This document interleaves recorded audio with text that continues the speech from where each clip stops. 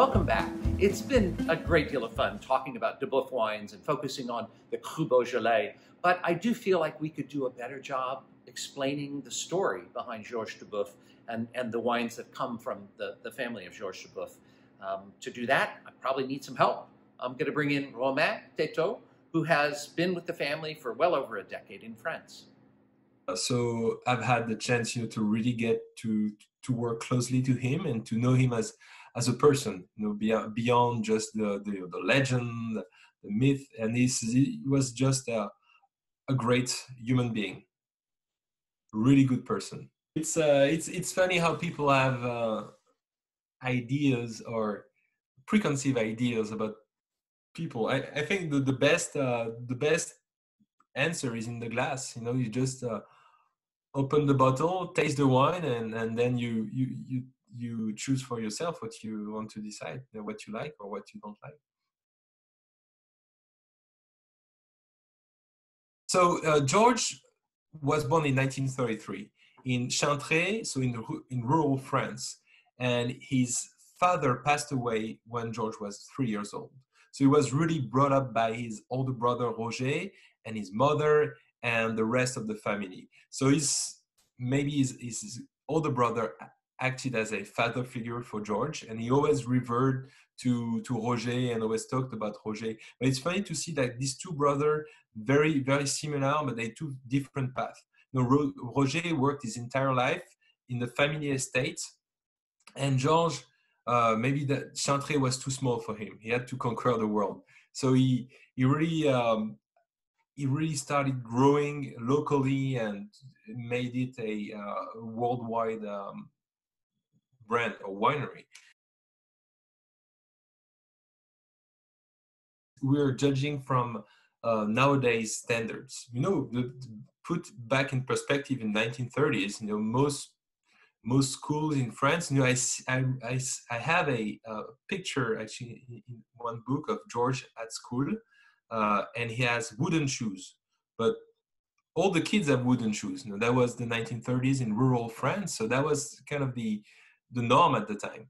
For example, they were not equipped with electricity until after World War II. So I think he had a hardworking childhood, but also a strong sense of work ethic that he got from his family, his older brother, and that's really something he kept in his entire life. And Georges often say that one of the best vintage he can remember was 1947. So he was already making wine in 1947, and the reason he remembers that is because that was a very warm vintage. And in Chantray, Pouilly-Fuissé, making white wine, you wanted to maintain cool temperature during fermentation, and they were not equipped with vats that temperature control. So he had to take his bicycle, and go to Mâcon, the nearest town, buy blocks of ice, and bringing them back to the winery to wrap it around the fermenting tank, just to maintain the temperature. So that tells you that first, I do that, go back and forth with his bike is something to be ready for the Tour de France. But also it shows they were not equipped with modern equipment at the time. And he was there in 1947 already working in vineyard. So really Georges Duboeuf, back to his childhood, was really different than the rest of the children, the rest of the crowd. You see, he was thinking differently. For example, he told me once that most of the people harvesting at the winery were using small metal baskets that sometimes had rust, and Georges thought that was not good to the integrity of the grapes, so he decided to use straw baskets, and that's the little thing that makes the difference in winemaking. So working in the vineyard, he was not only working in the vineyard as a wine grower or winemaker, but really he was a farm boy. You see, he had to know how to work a vineyard, but also to grow vegetables and maybe take care of the cattle and doing all that at the family. So he was a farm boy. He was both a vintner and a farmer at the same time. I would say from a young age. Apparently, he could fix machines too. Apparently, he could even do that. I don't know what he was not doing. You see, George could do everything from drawing labels to tasting wine, to promoting the wine, to working on machines and equipment. He was actually like in French we would say a touche à tout, so it touched everything. It means he was touching every aspect of the art. But you see, Georges, actually, wine and becoming a vintner was a second career. It was not his first choice. He wanted to be a sports teacher. Oh, really? No, I Yeah, didn't so realize that. he went to Paris. He went to Paris to become a sports teacher, but he had a back injury, and he had to go back to his winery. And actually, that's a second career wine. That's just because he failed being a sports teacher that he became a winemaker. So it's actually a good second career. Yes, and also he was always thinking of of new ways to fix something, and that's what set him apart from his contemporaries from the rest, because he was thinking outside the box. Just to give you an idea, like at the time, we were right after World War II. Most of the domains and chateaux in Pouilly-Fussé are not equipped with bottling line. So what it means is that you're making your wine, and there come the time where the négociants come to your estate with a tank, and they pump your vats, your wine, and put it inside the tank, and then they go to the next Pouilly-Fussé domain, and they do the same thing until they fill up the tank. So what it means is that you're losing the sense of place because your terroirs are blended with other terroirs. You're losing your identity as a winemaker. You're also losing money, and you're losing your name because only the name of the négociant is on the label. So George really was thinking, okay, how can I do things differently? And what he came up with is an idea of buying an old truck. Actually, that truck, I don't know if you've seen that picture, but that truck was a truck that you use for for X-rays. So medical supply truck going to remote places in Beaujolais and Mâconnais. And he bought that, converted it into a moving bottling line. This way he was able to go to the estates of Pouilly-Fussé and bottle the wine at the estate. What was not the case before.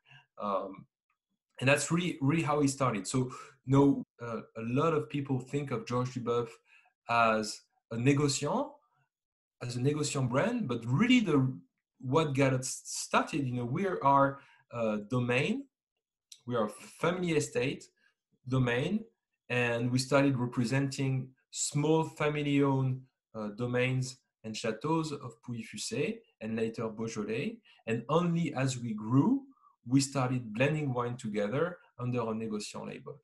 But really, the DNA of Georges Duboeuf is the respect of the origin, the respect of the families of vintners, of winemakers, and really trying to stay as small as we can and keep small cuvées with real reflection of the terroir and the vintner. Yeah, as I say, for older drinkers like myself, somebody who's been around Duboeuf for a long time, the Jean d'Escombe Morgon was like a revelation when we first saw that years ago, because it was this single estate, this one producer. Duboeuf was bottling it for the family, and we just sort of fell out of our shoes at the time because we'd never seen anything like that. That was new for us. And you see a lot of people realize, at least people in Beaujolais know that, when you saw, when Georges passed, the entire region went to the church, for the ceremony. So Le Chapon-Fin was very close to Chantray. If you take your car or if you ride a bicycle like Georges Duboeuf, it's maybe a little longer, but that at the time, Le Chapon-Fin was one of the most famous restaurants and a great place of the new cuisine in France. And Paul Blanc really embraced the personality of Georges Duboeuf and his wines, and Paul Blanc introduced him to many chefs. To this day, we're still working with Georges Blanc, so it's a relationship that's still going on. So Georges was a very loyal person, especially to those who helped him. And the first name that would always come up was Alexis Lichine. And for Paul Bocuse, it was loyalty, but also a very big friendship. So Alexis Lichine met Georges in the 60s and liked his Pouilly-Fussé. So he was the first to import his Pouilly-Fussé to the US. And at the time, Alexis Lichine said there is one condition to import wines. It has to be bottled at the estate. And that's really how Georges started representing small family estates in Beaujolais and Mâconnais to provide Alexis Lichine with estate bottled wine. So Alexis Lichine was really the first to believe in Georges Duboeuf. So Alexis was very, very important for Georges. And we're in the 1960s. For a young, hardworking winemaker like Georges Duboeuf, seeing his wine in New York, in Washington, in Chicago, in places like that was a dream come true. Really. Paul was really the friendship of his life. And see, they were going on vacation together, making pranks on each other, always calling each other. They were really like best friends.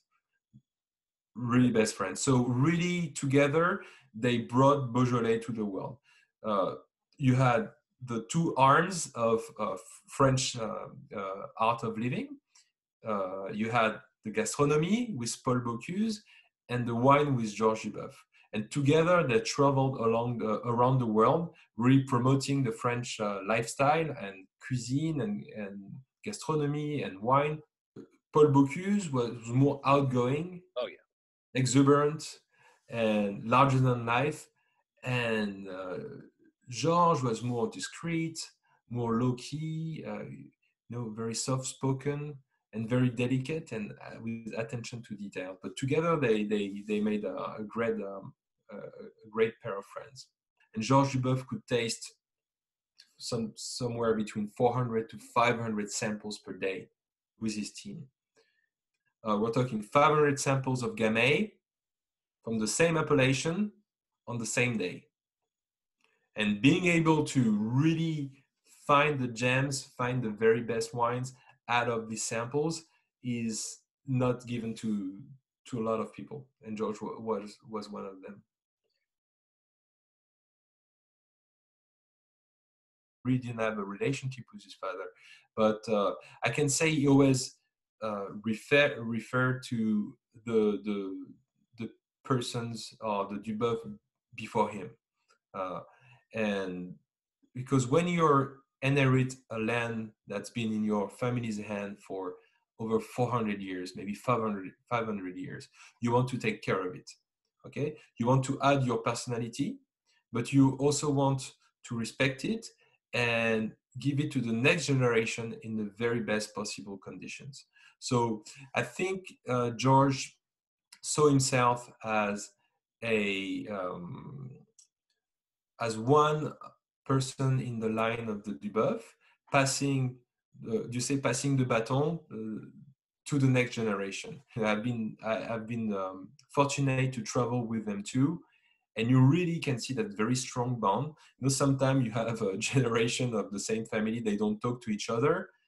Here they spend maybe 40 years working 6 feet apart, from each other, and always sharing ideas together. So they really work together. So when you see Georges pass to the next generation, that was actually a very long process. And Frank had been involved in every single aspect of the business for the last 30 to 40 years before being fully responsible of the company. So it's a slow transition. Frank really lives for wine, just like his dad. And that's what drives him every day. He loves wine. He's a very, very good taster. He's very delicate and has a very good palate. And also, I've been to tasting with Frank. He would not speak too much, taste wine, and say, "Okay, Romain, go at that booth and taste that wine, or taste that wine." And very open-minded, and I would describe his palate as very delicate and elegant, and he's really slowly moving the style of Duboeuf in this direction. So it's not a revolution; it's more evolution, and really it reflects his own palate. And as term of personality, he's also, you see, Frank, you can see him in vineyards, talk to the vigneron, talk the same language. He's not like a CEO who only spends his time in his office, where he's really there at the winery. So the philosophy of Duboeuf is really passed on generation to generation. First and foremost, they are winemakers. They are vintners. And then the other aspect, the other responsibility comes after. It's, you see, having a father figure like that must be, a blessing. You see, a blessing to have someone like Georges. And also, you have to live up to the standards that are pretty high. And just like his dad, his father was the first at the office. Frank is the same. We respect the legacy of his father and continue working for the legacy of his father.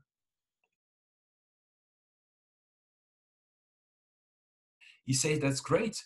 I was that person in the 1960s or 70s, and every region needs new young, passionate domains to promote the region." So he always saw that not as a competition, but as a great way to continue to promote Beaujolais. So in a very positive way. And he say, I see new, young, 20 years old winemakers in Beaujolais trying to promote their wine. That's great. That's who I was. And I applaud that new generation.